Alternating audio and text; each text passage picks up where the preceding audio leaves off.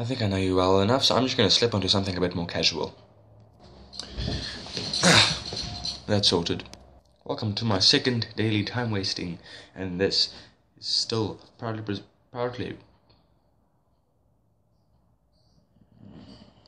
This cannot go on. This vlog is still brought to you by someone who has too much time on their hands.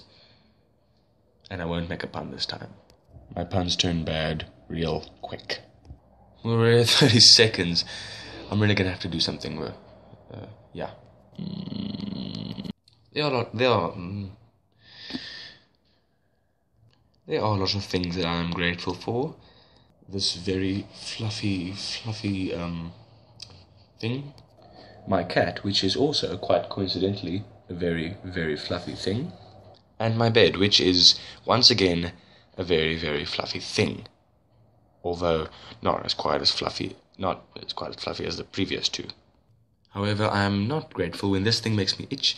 I'm not grateful when my cat scratches me, and I'm not grateful when my bed breaks and falls to bits when I sit on it. My bed actually broke this afternoon, despite the fact that I am now sitting on it. The fact that it is not broken and that I'm sitting on it is, quite frankly, a miracle. When I sat on my bed and it broke, I knew I had a problem. Because I am mechanically retarded. The only tool I use is the selection tool. And if I didn't receive any help, I would have to sleep on the cold floor. Or, the couch or something. So you can understand that I was quite worried about the condition of my bed and where I would sleep.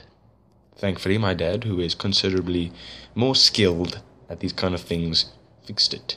But only after I severely frustrated him with my lack of competence. So don't break your beds. I have literally nothing else to say.